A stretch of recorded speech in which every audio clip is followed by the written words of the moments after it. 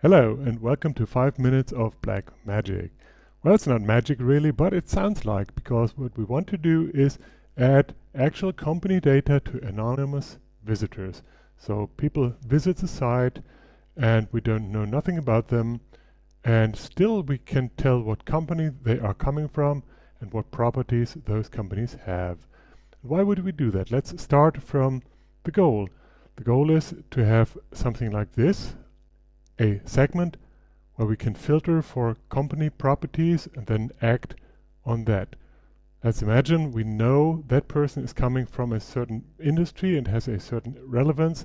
We can then display focus items specifically to them or change the content of the site through dynamic web content or other means.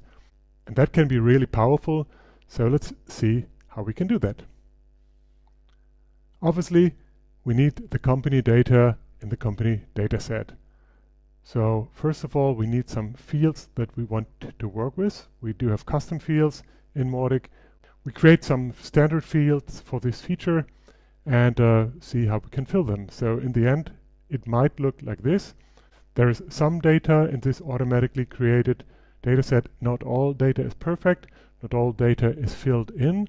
But if you look at the nature of the fields, like number of employees, annual revenue, company tags and industry, that is exactly the things that we want to filter for in segments.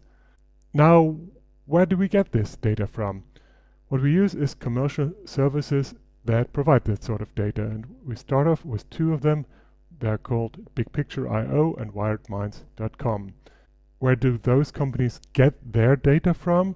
They do their own research, they collect data from public sources like LinkedIn, and some put a lot of effort into raising the quality of the relevant company data. Okay, so they have the data. How can we get the right data? How can we identify what data we have? Obviously, all we see on the website is the IP address. We may turn that into a domain name. So those are the two things that we have as a key for the company data lookup with those commercial services. That's how it works. The actual implementation in Mautic does require some brain power. For instance, what we don't want to look at all is all the B2C traffic, is all the dial-up traffic that is not going to end up in relevant company data for sure by definition. So we want to identify those upfront and filter them out before we even touch any API outside of us. The other thing, what we do is heavy caching. So why would we look up things time and again? Let's make sure to have an intelligent caching framework that helps us recognizing data that we already did look up or data that does not exist in the external service. So why look it up time and again? The immediate reaction when it comes to services like this is privacy issues. Is this legal in the first place? The great thing is that we don't store any data except company data, so no personal data by definition. So there's no GDPR involved. We're safe on that side. Also, no personal data is handed to any third party. Therefore, no data processing, no data processing agreement, etc. With one exception, if you use the IP address as a key for the lookup as opposed to the domain name, then that may be personal data. Unless you can really make sure that it's clean and it's only B2B data, then it's fine. But in most cases, that's really difficult. So you may need a data processing agreement there, or you use a service that works on domain names. Okay, long story short, we do have a working architecture, a really flexible one too, and we think we are on a really good way.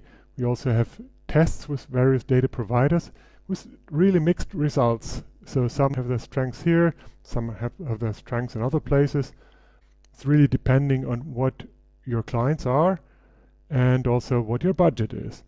The good thing is that if we can allow to work with different data providers, eventually maybe even multiple at the same time, then you can find out which is the best for you, and you will definitely have better than nothing data. It's never going to be perfect, but it's going to be tremendously helpful, and we had a lot of fun by using this in our test cases already. And if you are interested in getting early access to this feature and in supporting this feature as a native feature of Mautic going forward, then do get in touch. We do a little bit of crowdfunding, and we hope to get this thing published really soon. Thank you very much for today, and have fun at MautiCon.